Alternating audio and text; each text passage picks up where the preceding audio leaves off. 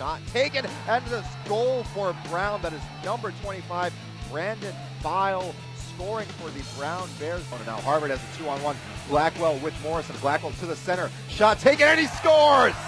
Shorthanded goal for Colin Blackwell. This game is tied. On this shift after the power play. Turnover in the neutral zone. VC comes the other way. He gives it across for Crisculo. Crisculo, great play! Harvard scores 2-1. Freshman to freshman. And the world is right again. Crisculo was watched carefully by Hathaway. Hathaway takes the puck away from him, but not for long. Now the slap shot from the point, and they score!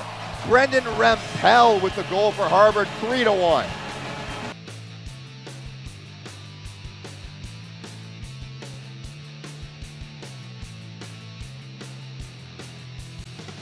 This game is over as the final buzzer sounds.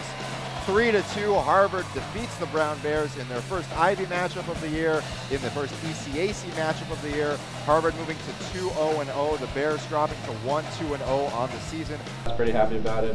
Tommy O'Regan made a nice play up to the point there, and had a lot of time and space, so it was nice that it went in.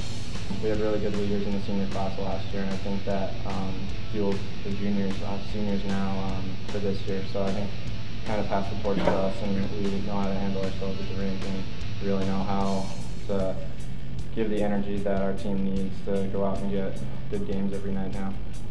You know, the Blackwell goal kind of gave us a shot of life, and you know, after that I thought we really started to play a much better game. You know, I'd like us to maybe get that fourth goal and create a little separation. We had some chances, but all in all, I think you know, Brown is a team that we know going in that every time we play is going to be a one-goal game.